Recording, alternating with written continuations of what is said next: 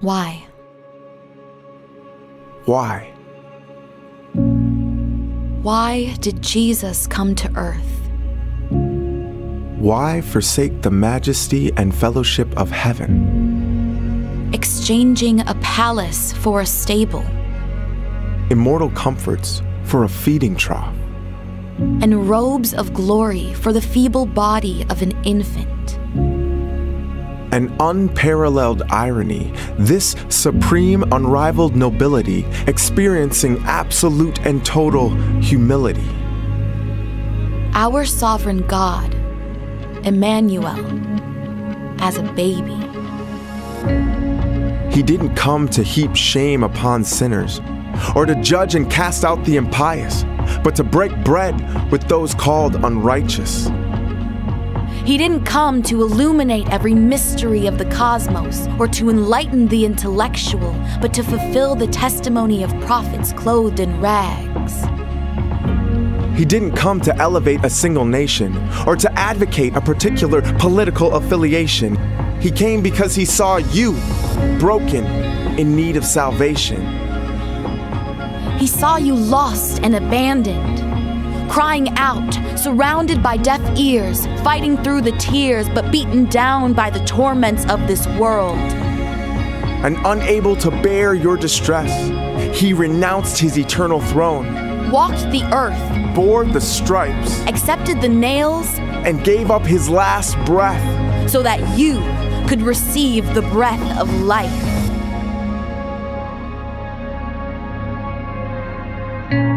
Our God, our holy, infinite God, beheld your pain, perceived your heart, and determined that your soul was worth dying for.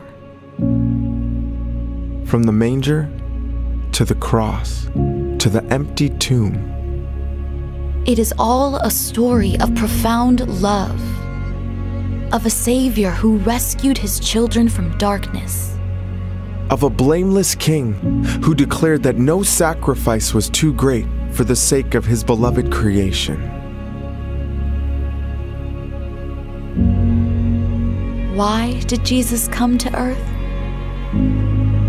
He came for you.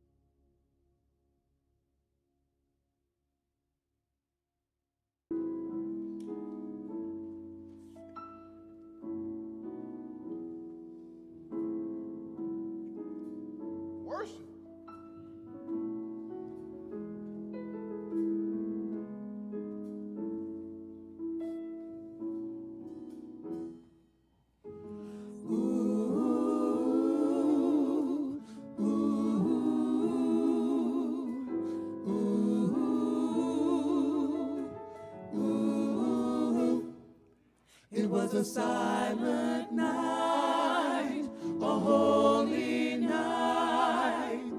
All is calm and all so bright. Round yon virgin, mother and child, holy infant, so tender and mild, sleep in heaven. Oh, so heaven, sleep in heaven, peace, sleep in heavenly peace.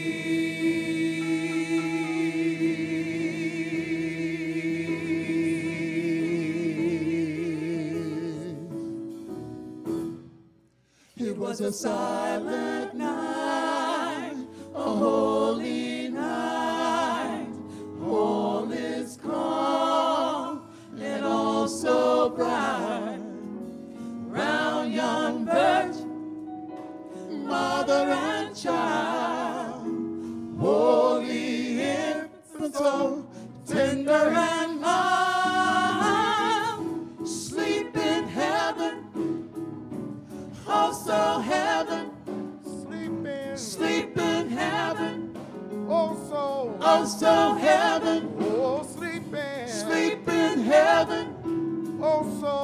oh so heaven, Sleep in heaven,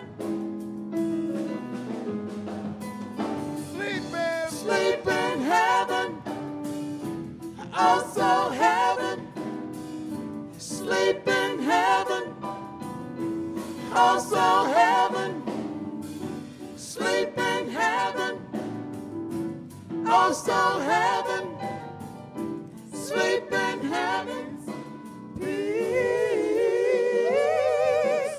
sleep in heavenly, sleep in heavenly, sleep in heavenly peace.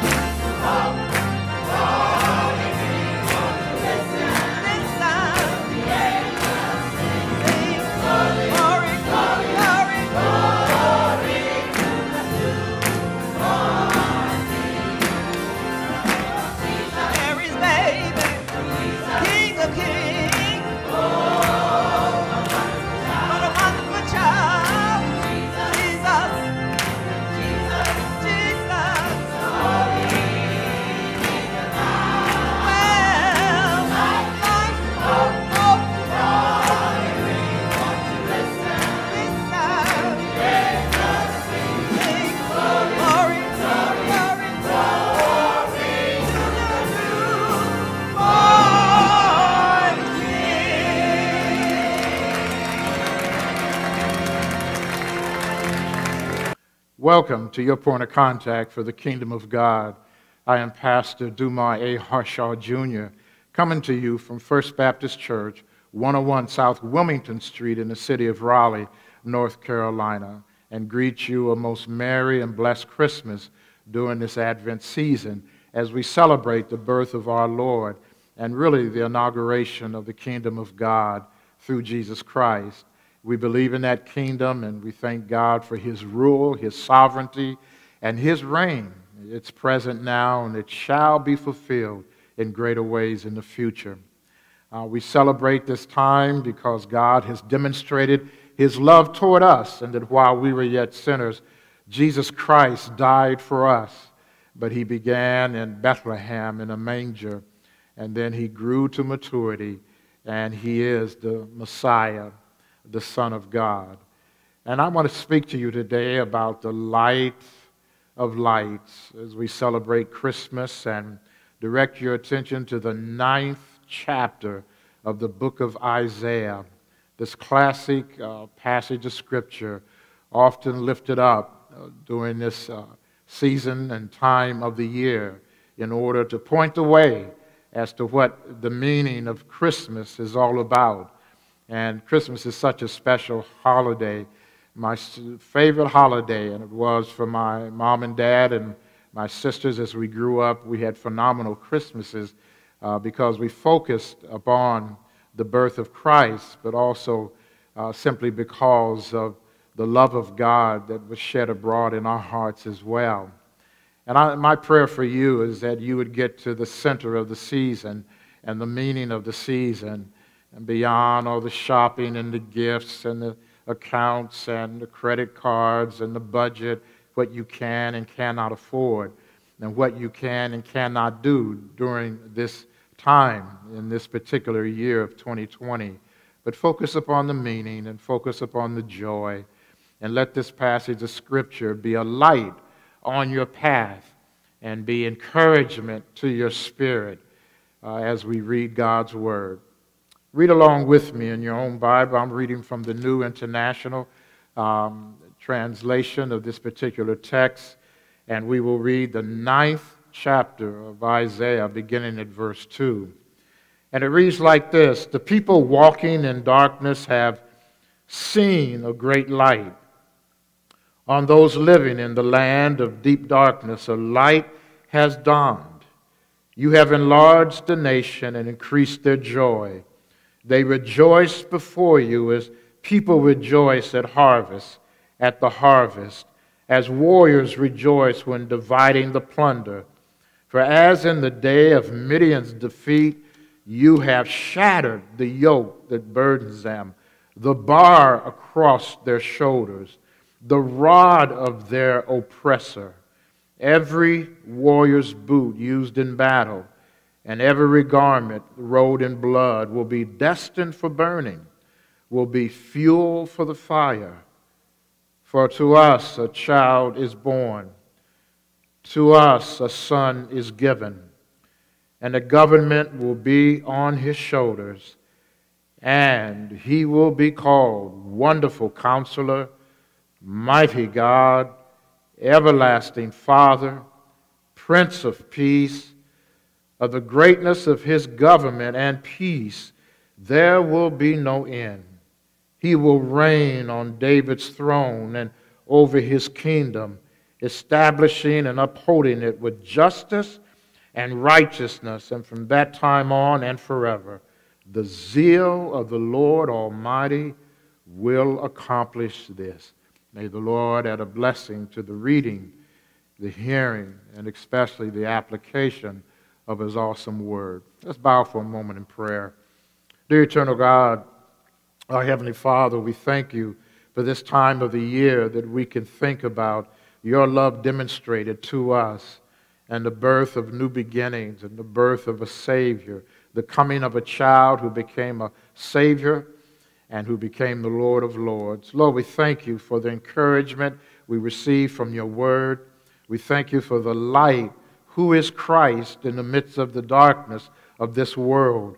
And we rejoice in what you have already done and what you will do in days ahead. Bless your people. Bless your word. bless your word to our hearts and empower us and teach us how to apply it to our current circumstances and especially our everyday lives. And we'll be careful to give your name the praise, and we will give you the glory. In the powerful name of Jesus Christ, our Lord and our Savior, we pray. And God's people said, amen. Praise the Lord. What a mighty word this is indeed. You think of the need for light, and light brings warmth, and it provides guidance, and it provides life itself. There's so much in the light. It guides us, and it ensures that we are walking in ways of safety and security.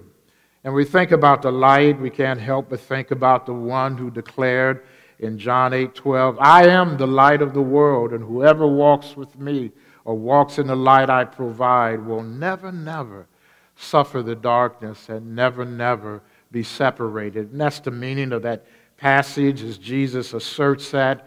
He has so many centuries ago, and he's saying it today in our lives as well. I am the light. And what a powerful message it was, as the commentators help us to understand the context when this word appeared, this word that one said was the great Davidic newness that was declared.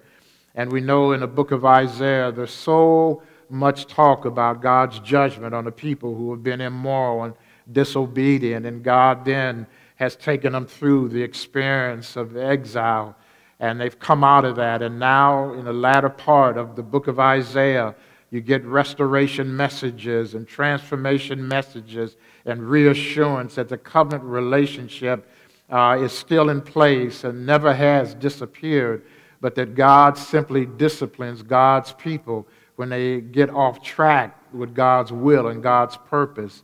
And so when we come to a passage like this, we rejoice because it's prophecy of what will come.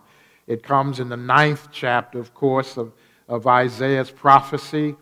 And then it culminates with what is then stated in the latter books of Isaiah and that great promise. And then we see it fulfilled as we read the New Testament in who Jesus is and what Christmas means. And so we celebrate that there's a God who will never let us go, who was always there for us, who seeks to bring us close to God likeness and God's image and really minister to our needs in special ways. And so we see the picture here when we open up the first part of that 9th chapter, that there's no more gloom now because something wonderful is taking place. There's no more distress now because God is fulfilling God's promise and God's word. And those who have been locked in patterns of distress and darkness and gloom and anguish now have a good news message coming to them. Things will never be like they were. There's a new beginning, and God is doing a new thing. What a marvelous word that is to us today as we come to the end of 2020, and we have suffered the pandemic, and we have suffered social uprising, polarization in politics, and we have been through difficult times. We have lost so many people and so many loved ones. People have lost businesses and jobs and family members and friendships, and so many things have taken place. People have been sick and come out of that with still things that they have to wrestle with because of the virus and what it's done to their precious bodies. And we got people who work from morning to evening in the midnight hours, caring for other human beings and ministering at bedsides and weeping as they see people transition. This has been a difficult year, and it's been a difficult time. There's none like it that any of us living during this time have experienced. And so we can relate to the notion of distress and gloom. We think of parents and the great load upon them to do homeschooling.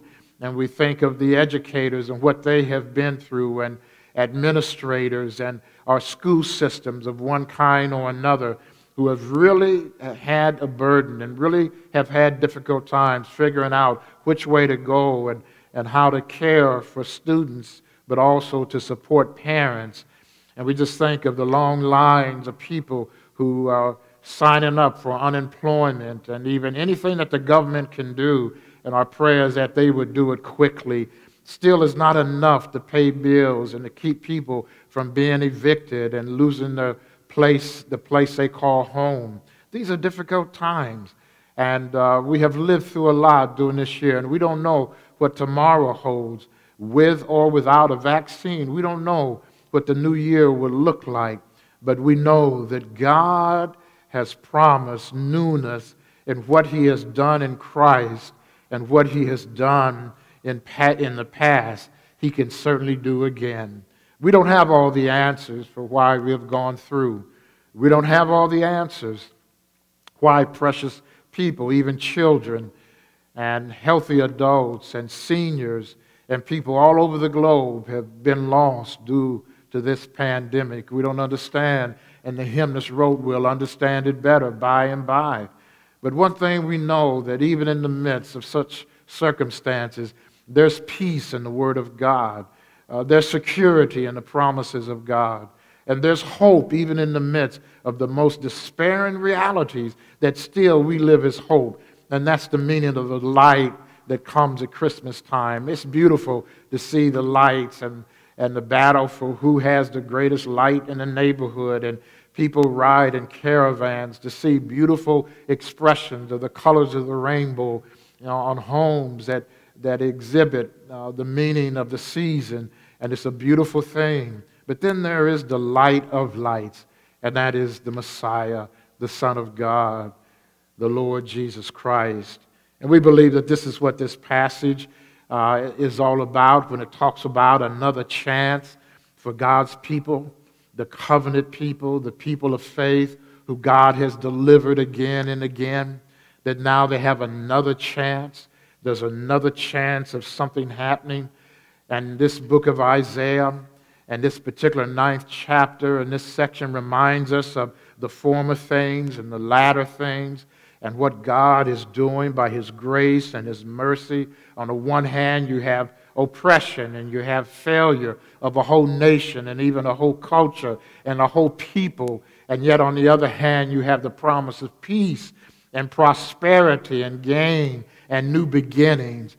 And that's the beauty of preaching and sticking to the good news gospel and the Word of God, because no matter what you're going through at any time in your life, there's a new thing that God is able to do, that God has promised to do, and God is doing. And so that's where our hope is, and that's where we stay focused, regardless of the circumstances in which we find ourselves. This is not the end, because God is able to do amazing things. And that was the promise for the people there. And so we see articulated in this passage a radical, decisive break with the past. And all of us, as we enter, by God's grace, a new year, 2021, we want to break from 2020. We don't want to live another year like we've lived this year. But more than that, we want to be recipients of what God is doing by His grace and the provisions that are made through God's plan of salvation and what He's doing to prepare us for eternity and for what God has promised. And so the times described here in the 9th chapter of this beautiful book of Isaiah is the darkness relative to the evil and the disobedience of the people of faith, and the fact that everything they own has been stolen from them. They've been dislocated. They have given up property and housing, and they've had to see their families separated. They've worried about their children. They've worried about their marriages and relationships because of being assaulted by other nations and divided and being at war and losing war even. And yet God's word comes to them, and God promises a great light and a great new beginning. And so we see that in that second verse, the people walking in darkness have seen a great light. And this seeing of this great light is a posture of faith and an answer to prayer. And it's not necessarily in the natural. It really isn't talking about the beauty of the sun, but it's talking about the presence of God in history and time to deliver, to uplift, to comfort, to lead, to guide. Even in the midst of all that they are going through, a great light now has emerged, and the people have seen that. That means they don't have to complain anymore. That means they don't have to be discouraged any longer. They don't have to be depressed any longer, because those living in the land of deep darkness, this light has dawned. And as a result, there's enlargement that comes. There's increase that comes. And it's time to be rejoicing. Paul said, rejoice in the Lord always. And again, I say rejoice. It's like people who are gathered in happiness when their produce comes through in maturity, and then they have resources to take to the market to feed their own families, but also to make money in order to take care of their businesses and their families and their family members.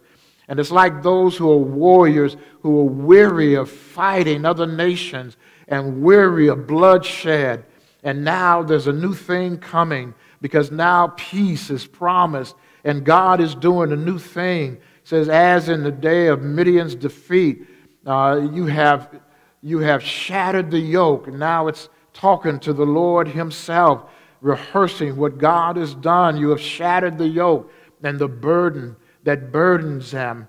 Now all the burdens on their shoulders and the bar across their shoulders and the rod of their oppressor has been broken by the power of God stepping into their history, the power of God's word being delivered by the prophet, the power, the promise of God for a people that he will not let go, he will not abandon in any way. And that's our story too when we think about the relationship that we have with the Lord Jesus Christ. That's an eternal transaction. And God will not desert us now. The Lord will show up in a mighty way. And that's what we celebrate, and that's what we rejoice over. Every warrior's boot used in battle now, and the garment rolled in blood now, will be destined for burning, fuel for the fire, because something new and wonderful is taking place. Someone has noted three moments, as you will, three movements that take place in this book of Isaiah around these chapters. Number one, the spectacular newness in the sociological and political reality. Nothing is going to be the same. So that you see, God doesn't just talk about spiritual things, but he also talks about natural things like freedom and justice and righteousness and God's new way. That God talks about other things in order to liberate God's people and move in their hearts in a mighty way. And the second thing is a transformation that is promised, where God is going to then raise up a new military, a new army to protect the people of God and not allow any assaults any longer to the community, which is God's community and God's people.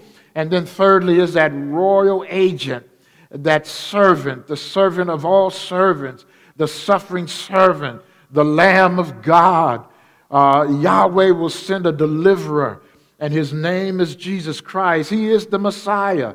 He is the Savior. He inaugurates the kingdom of God. And look how it's described in this passage. For to us a child is born, to us a son is given, and the government will be on his shoulders. He'll be responsible, and he will be called Wonderful Counselor. You can go to him 24/7. The mighty God. He has awesome power to do something about the battles you go through in your life. The everlasting Father, one who nurtures you and cares for you and lifts you. And the Prince of Peace, who brings peace to your heart, peace to your spirit, and peace to the world around you by his awesome power and by his edict, as it were. And of the greatness of this government, it says, there will be no end. It's in the line and heritage of David, selected by divine selection, in order to bless not only God's people, but the entire universe and the entire world. And I like the way the psalmist said in Psalm 126, just reflecting upon what God has done when he breaks into your history and mine, when he shows up in the midst of our battles and our circumstances, when the Lord restored the fortunes of Zion, The psalmist cries out, "We were like those who dreamed. Our mouths were filled with laughter, our tongues with songs of joy. Then it was said among the nations, the Lord has done great things for them. The Lord has done great things for us, and we are filled with joy. Restore our fortunes, Lord. Like streams in the Negev, those who sow with tears will reap with songs of joy. Those who go out weeping, carrying seed to sow, will return with songs of joy, carrying sheaves with them." Songs like what we find in Psalm 96, where it says, "Sing to the Lord a new song. Sing to the Lord all the earth. Sing to the Lord. Praise his name. Proclaim his salvation day and night. Declare his glory among the nations, his marvelous deeds among all people. For great is the Lord and most worthy of praise. He is to be feared above all gods, for all the gods of the nations are idols, but the Lord made the heavens. Splendor and majesty are before him. Strength and glory are in his sanctuary. Ascribe to the Lord, all you families of nations. Ascribe to the Lord glory and strength. Ascribe to the Lord the glory due his name. Bring an offering yourself. Bring an offering, all of your money. Bring an offering to the Lord.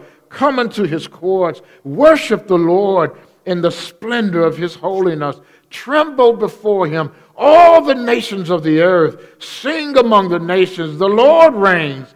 The world is firmly established. It cannot be moved. He will judge the peoples with equity. And the psalmist declares, "Let the heavens rejoice." And we say it this Christmas as well. Let the heavens rejoice. Let the earth be glad. Let the sea resound and all that is in it. Let the fields be jubilant and everything in them. Let all the trees of the forest sing for joy. Let your Christmas tree sing for the joy of the Lord. Let all creation rejoice before the Lord. For he comes, hallelujah, he comes to judge the earth. And that's what we need right now. He will judge the world in righteousness and the peoples in his faithfulness. Glory, hallelujah, for what God has done in Jesus Christ. The light of lights. He says, "I am the light of the world." I'll lead you into that light. I'll bless you with that light. I'll let that light shine all around you. And then you'll have a song to sing. Then you'll have a story to tell. Then you'll have a testimony. And I like the way it's said in the hymn, "Jesus, the light of the world. Hark the herald angels sing. Jesus, the light of the world. Glory to the newborn King. Jesus, the light of the world. We'll walk in the light, beautiful light. Come where the dewdrops of mercy are bright. Shine all around us by day and by night. Jesus, the light of the world." Is he your light today? Is he shining in your heart today? Is he ministering to your needs today? Let him shine. Let your light shine. Tell somebody how good God is and what the Lord has done for you, for he is the light of all lights. Hallelujah. And all you need to do is say yes to the Lord and let him shine in your heart. So how can I get the joy of the Lord? Let Jesus come into your heart. Let him step into your station in life. Let him show up in your history. Let God into your home, into your marriage, into your family, into your relationship. Let God into your ambitions for your future. Let the Lord shine, because when he shines, darkness cannot put it out. Hallelujah. Let's pray. Dear Lord, we thank you for the light of lights. We thank you, Jesus, that you are the light of the world. Shine in us, shine around us, shine above us, below us, behind us, in front of us. But shine, O Lord, in the midst of any darkness that threatens. And we'll be careful to give your name the praise, and we will give you the glory. For it is in the majestic name of Jesus Christ our Lord and our Savior, we pray. And God's people said, Amen. Merry Christmas.